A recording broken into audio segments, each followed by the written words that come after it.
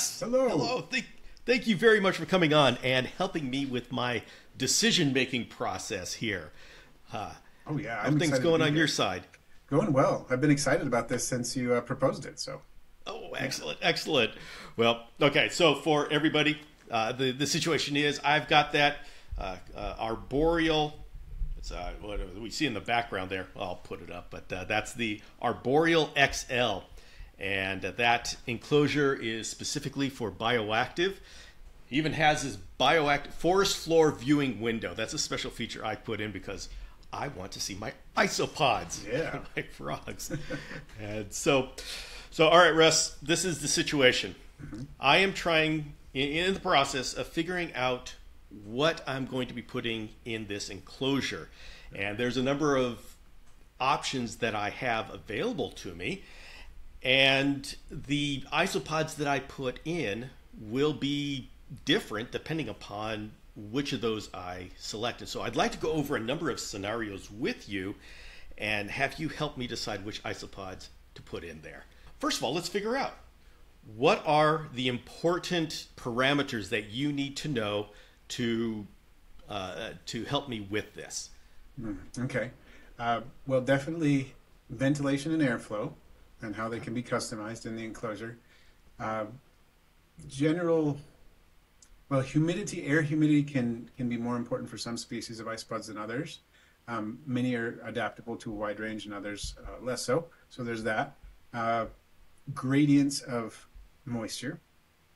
Okay. What kind of hides are available to the isopods, what kind of plant growth you're looking for in terms of, if you have prized plants that you don't want to be nibbled on, or it's just kind of, there's plant growth in there and you expect some of it to be nibbled on a little bit and for it to kind of grow and be more natural in that way.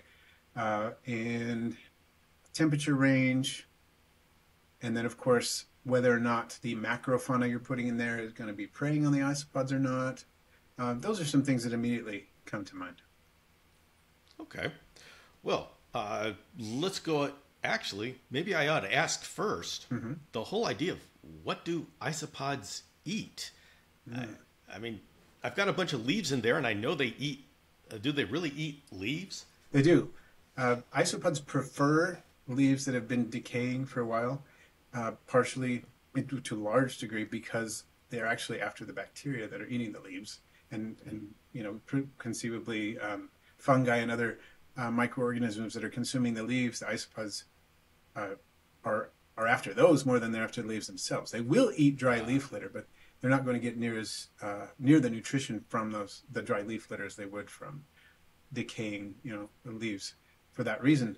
But they're not particular when they're hungry. They will eat Okay. both dry and decaying leaves. They'll eat a lot of other things too. And of course, we're kind of counting on that no bioactive setup because they will eat feces from reptiles and amphibians. They will eat remains of insects. A cricket leg falls off. They'll eat that kind of thing, as well as uh, if there are parts of plants that are dying or dead, not leaf litter per se that you put in there necessarily, but leaf litter that's generated from the plant growth in the enclosure, and almost anything they can find. They're pretty generalistic as far as eating things dead and decaying matter. They're detritivores, so uh, they tend not to be predatory.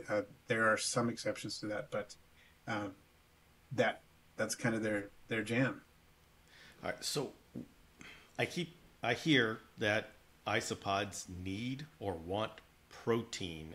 It doesn't sound like there's a whole lot of protein in the leaves unless that bacteria is counted as protein. What's the protein situation? So there are some interesting things to be discussed there.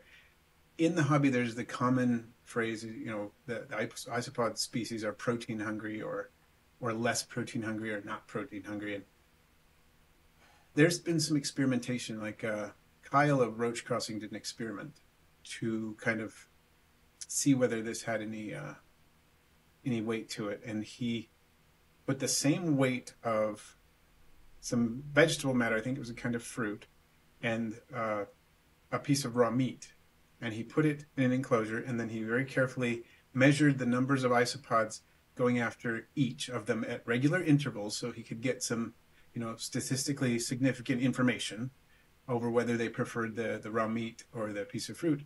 And after doing that for an extended period of time, he determined that there was no statistical significance over what these isopods preferred.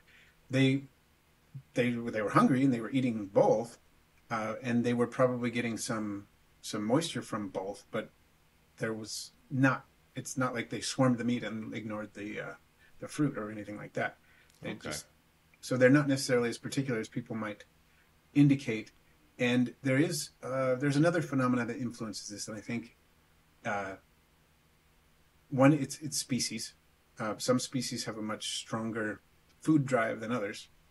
For example, I have two desktop enclosures of two different species of isopod. I have a Porcelia laevis in one, and I have Armadillidium gestroi in another. And Porcelia laevis, it doesn't matter what I throw in there, they're going to be swarming it really fast. Within a few minutes, there'll be a ball of isopods over almost anything that I put in there. And certain foods, of course, more than others, but the gestroi are not going to do that. It's not something that they tend to do unless there are really large numbers of isopods and low quantities of food. So all of these factors play in. Species have different feeding responses in terms of how fast and how aggressively they're going to go after food, and also density of the isopods themselves and availability of food resources. So all of those things are going to play into that. Okay. Well, I'd like to start off, instead of going through my scenarios, let's talk about, what if I just had isopods? How do I set up a system so I can have a healthy colony of isopods, regardless of what species or why I have them in respect to the apex predator? Okay, yeah. Well, some things to think about are, first of all, ventilation. Most isopods, all isopods need, of course, some oxygen, but some are very comfortable in pretty low ventilation, low airflow scenarios.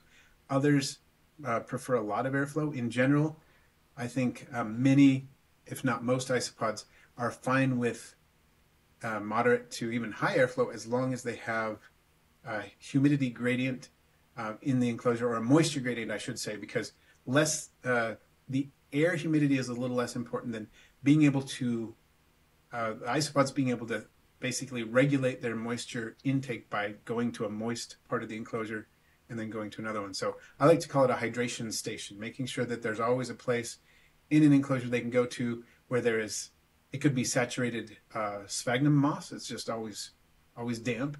It could be another type of substrate that's always damp. It doesn't really matter in like what exactly it is to a large extent. They could be a lot of different things, but it needs to be moist, and they need to be able to put their bodies up against it to access that moisture. If they don't have that, most isopod species will die very quickly, even if air humidity is fairly high. Okay. Now, do they need a dry area as well? Depends on the species. Some species do much better if they can dry out when they need to, for as long as they need to. They tend to have mismolts and things like that if they don't have it. And then there are other species that seem to do fine if it's just uniformly moist. So it's very much a species-to-species thing. If we were to watch our isopods, what would be the signs that they need more water or they need less, or an area to dry out? Okay. Well, many times if it is too moist, they will try to climb up onto something higher to get away from it. That tends to be the major sign, I would say. They might climb on top of each other. If they have like a piece of cork bark or some other decor, they might try to climb up on top of that and stay away from the moist substrate. If they're getting dry, they will tend to burrow if that's an option to them, if the substrate is... and there are species that will burrow anyway, many fossorial isopods and some less so, but any isopod that dries out will tend to burrow down to try to get to a moisture layer of substrate. And they will also tend to congregate in the moistest area of the enclosure.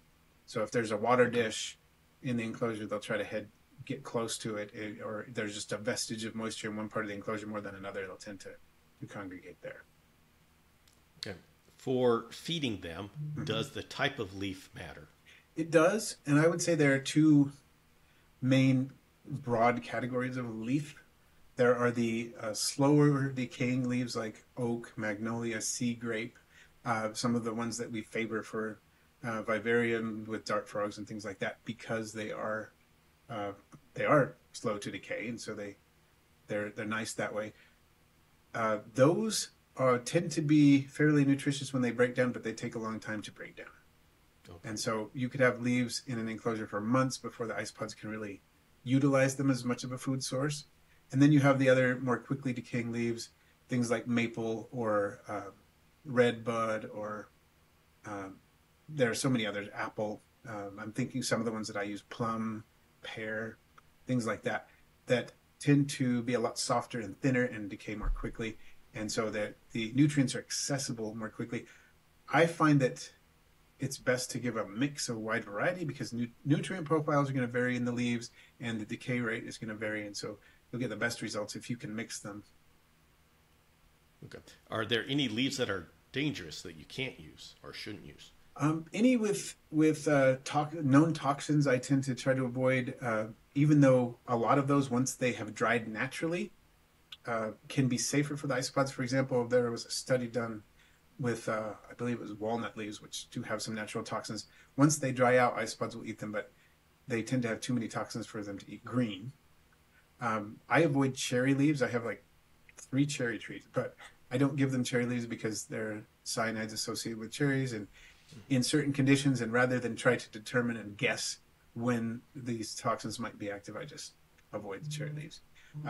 Then there are softwoods, anything like pine needles and fir needles, that kind of stuff, can be too resinous for the isopods, and then so it's not particularly safe, and they can have some aromatic substances that probably aren't good for the isopods either.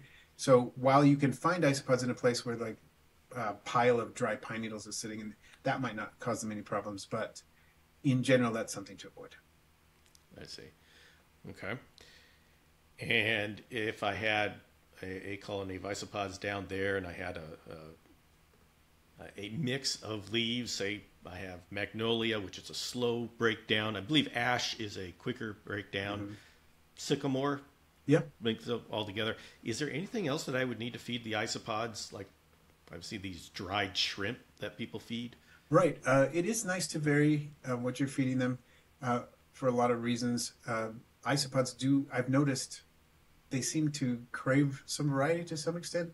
They can have one food that's in the enclosure and they might nibble on it a little bit and then leave it alone, and I put another different food in there and they'll go after it. So they're probably trying to regulate their nutrient profile a little bit. Okay. We know that some insects like roaches will do that, and it seems likely that isopods would probably do that as well. Often with a good mix of leaf litter, you don't necessarily need to add other things. They do like some properly decayed wood where the lignins have broken down, but there's plenty of cellulose. They like that. They like protein sources, like you say. You could put dried shrimp in there. I like to offer things like fish food pellets that often contain things like fish meal, shrimp meal, as well as, because the fish meal includes the bones of the fish, there's some calcium there, which is good for isopods. Unlike many insects, their exoskeletons do have a fair proportion of calcium in them, and so they need calcium in their diet, and they need a decent amount of it. It is present in leaf litter, and the more you mix the leaf litter, the more likely you're going to get some leaves that have a decent amount of calcium in them. So you don't necessarily need to supplement calcium other than that, but the isopods will often swarm calcium, so they seem to crave the calcium. So it doesn't seem to do any harm to give them some additional calcium. You can give them cuttle bone, like that's used for,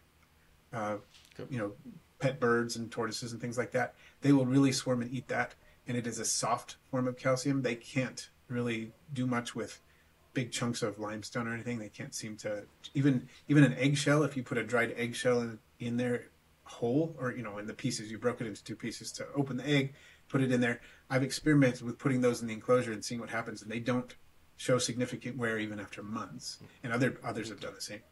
But if you grind up the eggshell, they will come and eat it. If you put in powdered limestone, they will eat it. You have to be careful not to inhale that because that can be dangerous. But you put some powdered calcium carbonate in there, they'll eat that. So they are attracted to it.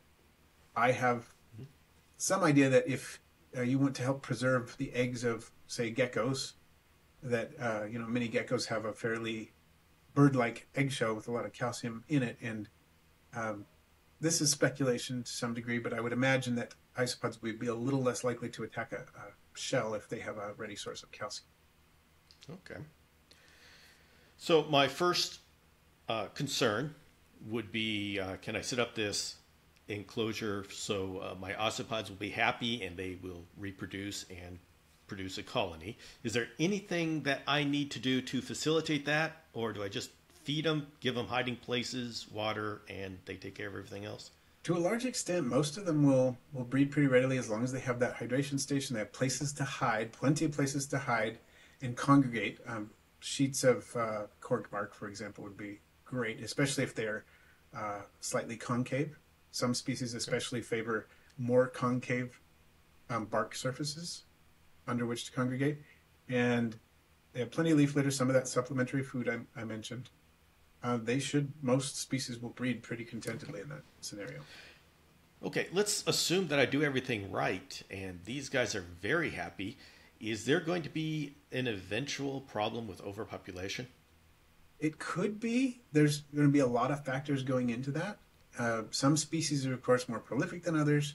It also depends on how many, the quantities of the various limiting factors in the environment that are going in, and predation and other sources of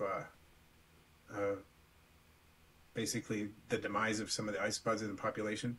For example, in some enclosures, water dishes can constitute a death trap for isopods, and they will just fling themselves into the water dishes and drown themselves.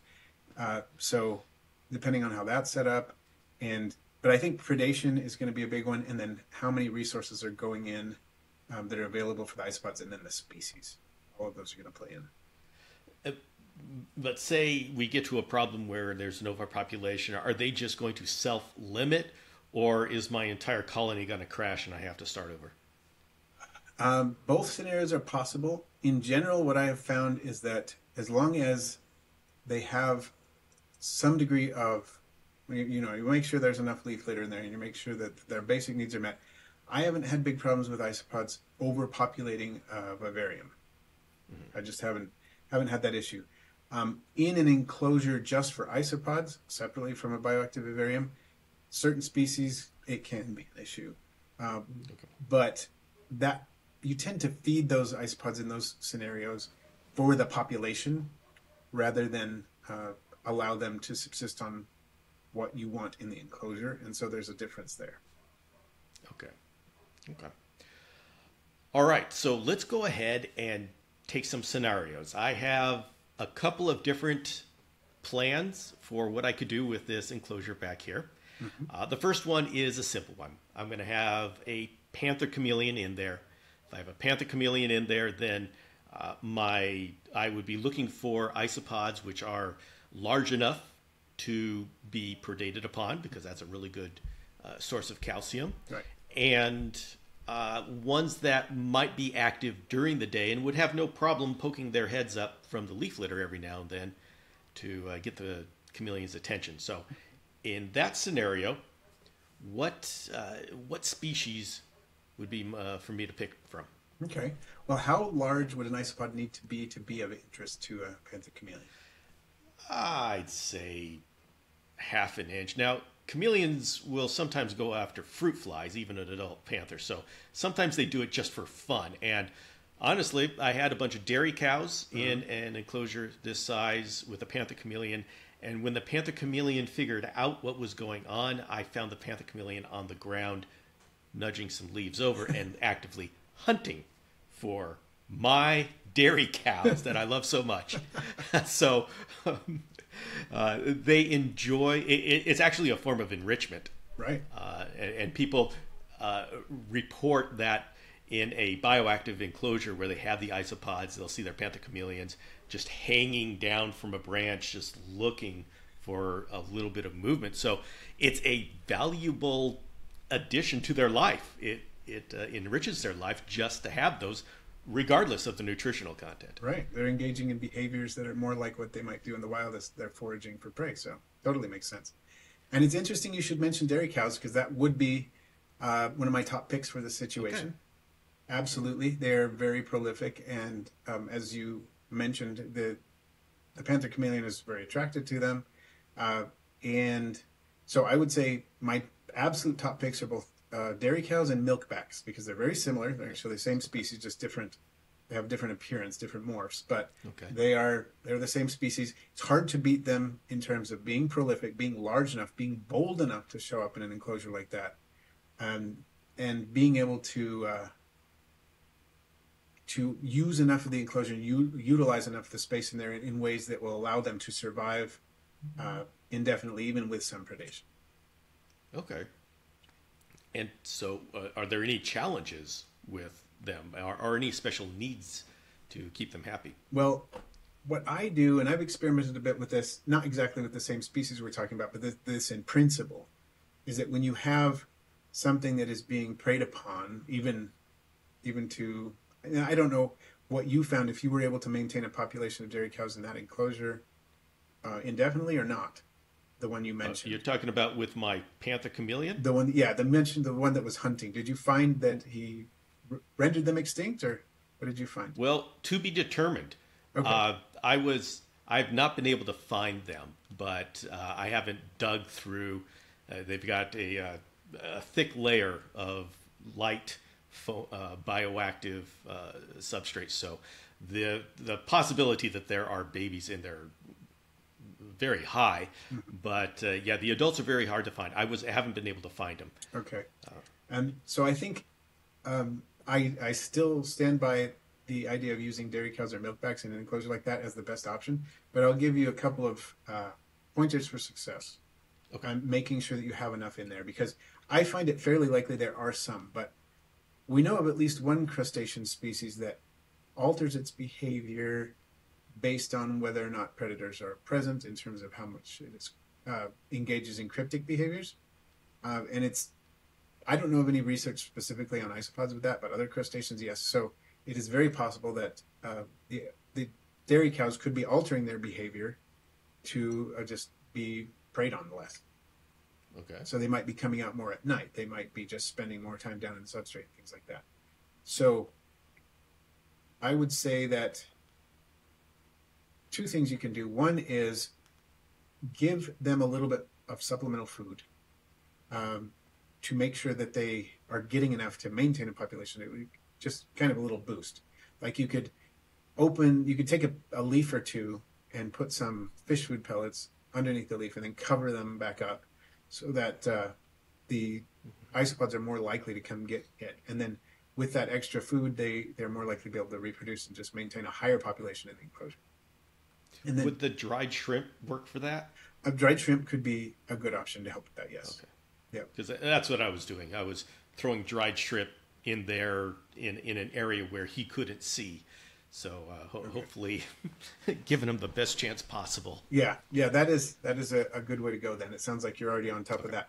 Another thing I would do, and this is just whenever there's predation in a bioactive enclosure of the isopods, if you know what's happening, just best practice is to have an isopod culture and just renew it. Have a place where you're culturing dairy cows, get a 16-quart tub or whatever, and just feed those for the fastest growth you can. And then every so often, depending on how much, how often you're seeing them, how often they're being preyed on and so on, just throw 50 in there and just keep that up. And then you're more likely to be able to maintain a population, because you're reducing pressure on the ones that are already in there if you're adding some, but also if they are getting predated on to such an extent that it's a sink area, ecologically speaking, and they're just it is causing their extinction, you're renewing it, and so you can maintain a population better that way. So this enclosure here is 36 inches wide. It is 30 inches deep. And so I've got that 36 by 30 inches ground space. Mm-hmm. How many isopods of the dairy cows would you recommend to seed that? Just to get it started initially, Yeah. I would say, I think people often underestimate this. You want to get a good start and you want it to happen quickly. I mean, dairy cows, you could put 10 in there and you'd eventually have enough if there's not a predator in there yet. Yeah. But if you put 10 in there and the chameleon manages to get 6 of them and you have 4 left and 3 are males, and it's gonna be a problem. So I would say put as many as you can in. It's often easy to get dairy cows fairly cheaply.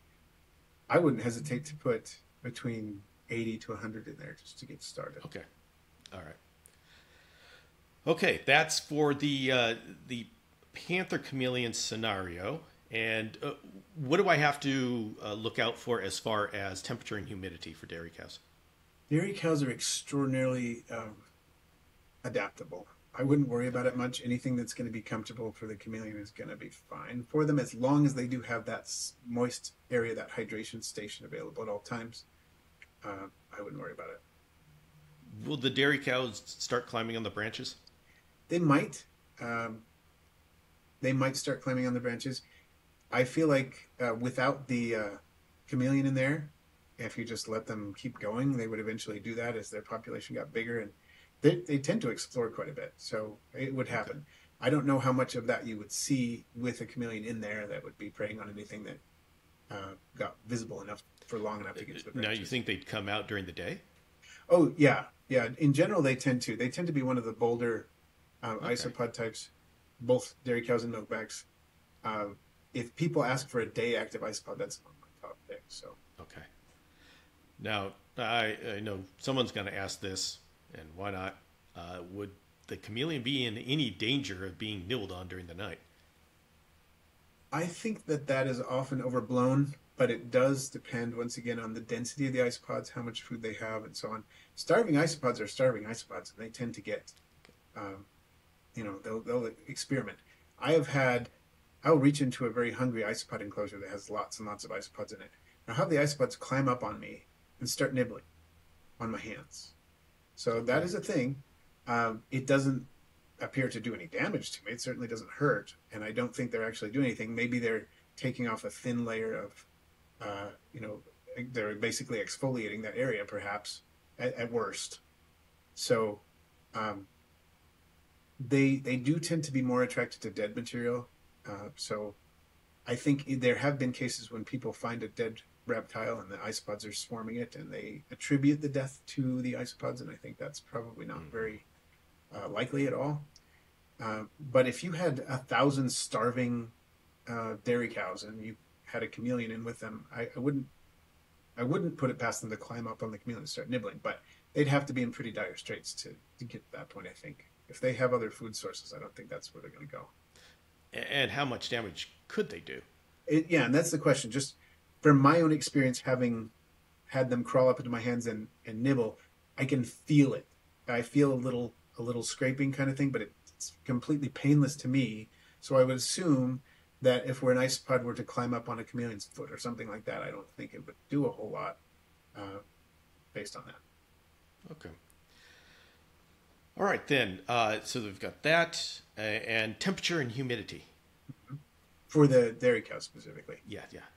Anything within cooler than room temperature, from down in the low 60s or even maybe high 50s up into the mid 80s, I don't think you have anything to worry about as far as temperature goes. So somewhere in there, and I'm sure the chameleon optimal temperature ranges fall within that. And it's right in there. So then the humidity, it's really not an issue as long as they have that moisture gradient on the substrate that they can regulate themselves, and it's not really a problem at all. All right, then let's go with the scenario where, say, I put in an emerald tree boa in there, and so the only thing the isopods need to do is take care of a snake poop every couple of weeks and look pretty. So this is a point where there's no danger to the isopods, and I can actually have a show specimen isopods. What are my options? Well, I would look into maybe some of the large Spanish Porcelio species, knowing the ventilation possibilities you have in that enclosure, that it's got the low vents on the side and then it has an open screen top. Yeah. And then, of course, the bioactive substrate in there is going to help keep humidity up somewhat. There are some large Mediterranean Porcelio species like Porcelio expansus, which is absolutely gorgeous, gets really big. Some others that are related to that, Porcelio succinctus, Porcelio ornatus, Porcelio species Sevilla. There are quite a few others that are kind of showy, and Okay. can get quite big. And the ventilation in there sounds like it would be good. Uh, and especially if they have some structures they could climb on, that things like cork bark or whatever to climb up on. I think they could do pretty well in an enclosure like that. You might want to provide like supplemental shrimp and things like we talked about. They do tend to like their protein a bit, in terms of getting the nice growth and so on. But they get really large, have amazing patterns. You could do something like that. I haven't done a whole lot with Marulanella, the genus Marulanella, but they're kind of the biggest craze in isopods right now. And they have very striking colors. They tend to be very day active, and that could be an option as well. Okay. And the colors on those are just out of this world. They have very descriptive names like Red Ember Bee and things like that, or Diablo, and they are very very contrasting patterns, very bright colors. Could be an option in an enclosure like that as well. Okay. Could I put in the famous rubber duckies? You could. You just probably wouldn't see them all that much. Okay. And so that I thought about that briefly, and I thought you probably won't see them hardly at all in an enclosure like that. You could put in something like Armadillidium gestroi, which is a nice big bulky tank of an isopod. It's not as big as like the Porcelio expansus that I mentioned earlier, that is just gigantic, but it is it's robust and roundish, and it has very bright colors, very bright pattern, very contrasting pattern. And they do nibble on plants some, but I don't think with you have a lot of nice healthy plant growth in there. I think that and if they're going to nibble, they might nibble on some of those plants, but I don't think they would eat them all to the ground or They anything. can share. Yeah. And is there any danger or complication in having different species of isopods in the same area? They do tend to outcompete each other over time, and sometimes it takes a while. In a large enclosure with different microenvironments, you have a better chance of keeping more species together longer. But whenever I've done that for more than like a year and a half, I usually find, oh, that species is done now. It tends to happen over time. So the more you can provide those microenvironments, and the more that you can make sure that they have access to resources, the more success you'll have with that kind of thing. Okay. And then you can also select for isopods that tend to favor different microenvironments to maximize your success. All right.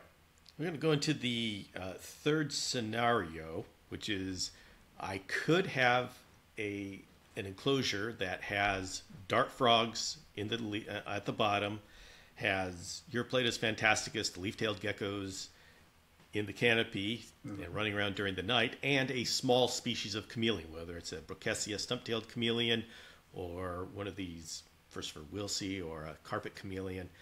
And so the question is, in a community tank like that, I don't call it a community tank, in a large enclosure that has a community like that, first of all, what can you tell me about isopods and dart frogs that are in the same area? And the say the Eurypletus fantasticus and some of the chameleons may very well lay eggs down in the leaf litter. So what kind of isopods would work well in that scenario? Well, the first two that come to mind are the tried and true species that have been kept with dart frogs for a long time now. And those would be the dwarf whites, which, there's some controversy about dwarf whites and how they might deal with eggs. But I think that goes back to some of the things we were talking about, was what is available to them are they starved for nutrients and overcrowding the enclosure, that kind of thing. Uh, then, so definitely that one would be an option. And we know that there's a long history of success with dart frogs and that species. Okay. Then Porcellio scaber is the other one that was introduced probably about the same time as dwarf whites into the dart frog hobby, and also does very well, and many people have had success with keeping those with dart frogs for many years without particular problems. The dart frogs most dart frog species are not going to prey on the adults because they get significantly larger than the dwarf whites, but they will prey upon the smaller individuals, and so they kind of help regulate the population. With dwarf whites, they will eat the adults because they're small enough. So there's that. But then since dwarf whites reproduce through parthenogenesis, you're very unlikely to have an issue where you cause extinction of the entire population, and so that they can grow and shrink as conditions are more favorable. Some other options, you have the Florida fast isopods, Atlantosha floridana. They're somewhere in between the size of Porcellio scaber and dwarf whites. They're not really a tiny dwarf, but they don't get a whole lot bigger. And they're extremely fast. They run extremely quickly. And so they're likely to escape some of the predation from many of those species. And some of them will likely get picked off, but they're extremely fast runners. They're good breeders. They really need a moist area, but as long as they have one, they tend to do really well. There's the Trichoniscus species dwarf purple. Very similar to dwarf whites in many ways, but just kind of a sort of a purpley pink color, and they don't reproduce through parthenogenesis, but they tend to be a little more secretive. In some ways, they'll do more burrowing. They can do really well in a situation like that.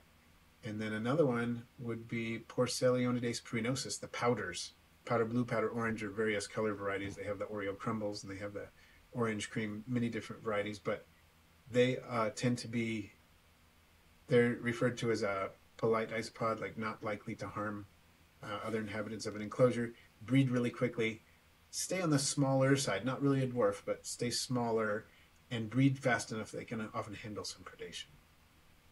Okay. And all of these would generally probably leave eggs alone if they were. I mean, is there any? What evidence is there that the isopods actually will attack a living egg? Well, I think we need more data on that. Okay. I can say that most isopods would not hesitate to go after a dead egg. I mean, or an infertile egg. They would that would be dinner's on the table right there. But as far as knowing how often they actually attack live eggs and so on, it's difficult to say. I know that I have a crested gecko, well, my wife does, that lives in a bioactive enclosure, has for years, and despite the fact that it's never mated, you know that parthenogenesis can occur in crested geckos, and it has, because she's produced 3 offspring despite the fact that we got her as a tiny baby and she's never mated. We found offspring just showing up in the enclosure. So there are dwarf whites that live in that substrate, and obviously some eggs are surviving and growing up and hatching in a natural manner in that substrate. And so, and I have other enclosures with other geckos, like mourning geckos and so on, with other isopods in there, and I've never had an issue with them eating eggs. Mourning geckos, of course, aren't burying their eggs typically. They tend to lay them high up on structures, but I do find isopods high up on structures too. So I think I can't say that there's no risk of isopods eating eggs because I don't have enough data. But I can say there are plenty of occasions where isopods and eggs have coexisted successfully. Okay. Now, these isopods that you've discussed, how easy is it to find those? Most of those are really pretty easy to find. Okay. They vary widely in price. And are you talking just about the ones in the last scenario or all of them in general? All of them. Okay. Most of those are very easy to find. You can find vendors who have them available. Some of them are quite expensive, like the Marulinella genus. Almost everything in that genus is quite pricey. The Porcellio expansus is also fairly expensive. Not as expensive, but still pretty pricey. But some of those are very cheap. You can get a deli cup full of 25 to 50 of them for $5 to $10. for some of the cheaper ones, and it goes up from there. But the powders, the dwarf whites, the dwarf purples, the Florida Fast, and the dairy cows and the milkbacks are all quite reasonably priced. Okay. All right. Is there anything, as I wrestle with my decision as to what to put in there, is there anything else that you think we should know? Excuse me. Well, I think this is a great thing that you're exploring, and I think one thing we need to do is all of us need to be citizen scientists to some degree with this, because like I mentioned, we don't have enough data for some of these things. And when we have a successful system and we document how we put it together, which species are occurring, how we maintain those species, we can start to build more data so that other people can in some cases just kind of say, oh, here's a setup that works, so I'm going to mimic that setup, or here's a setup that works, I'm going to try to tweak it and see if it still works.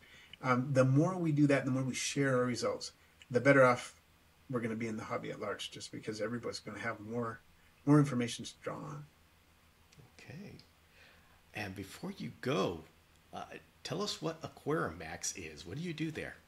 Well, I have an eclectic assortment of creatures. I have a YouTube channel, I have an Instagram, and so on. The YouTube channel is Aquarimax Pets, and basically all my social media is based off of that. And I love to share all the things that I discover. I do a lot of I do videos twice a week, essentially, and it's all about anything you could put in an aquarium or vivarium. So I've done videos on dart frogs, I've done videos on geckos, I've done videos on many types of arthropods that people keep. Isopods are one of my specialties, but I'm not limited to that. I also keep shrimp, I keep fish, I keep snakes, I breed snakes, and I do all kinds of things like that. And I also have guests on. In fact, Bill, we were talking about this, and you're going to be a guest on my channel soon. I'm looking forward to that. Uh-huh. So especially when those guests have an expertise that I don't share. So, for example, your expertise in chameleons. I've never kept chameleons. I babysat one for a short time, but that's the extent of my experience. So I love to have guests on that can help broaden the scope of the channel by sharing their expertise as well. And that is a live show, correct? Typically, yes. I sometimes we do the pre-recorded format, but typically it's live. Mm-hmm. And it's when is it? Wednesdays, 5:30 Mountain Time, U.S. Mountain Time, okay. And that's we're going to be in February. It'll be a Wednesday. I think we decided the 7th. Yep, February 7th is Chameleon Day on the Aquarimax. Yes, so everybody come check that out. That should be fun. So, all right, I think I have what I need to go forward. I'm going to do some hard thinking, and I'll come back if I have any more questions. Yeah, please do, and I'll look forward to hearing what you decide to put together. Me too. I'll let you know. All right. All right. Great. Thank you very much, Russ. Yeah, thanks, Bill, for having me.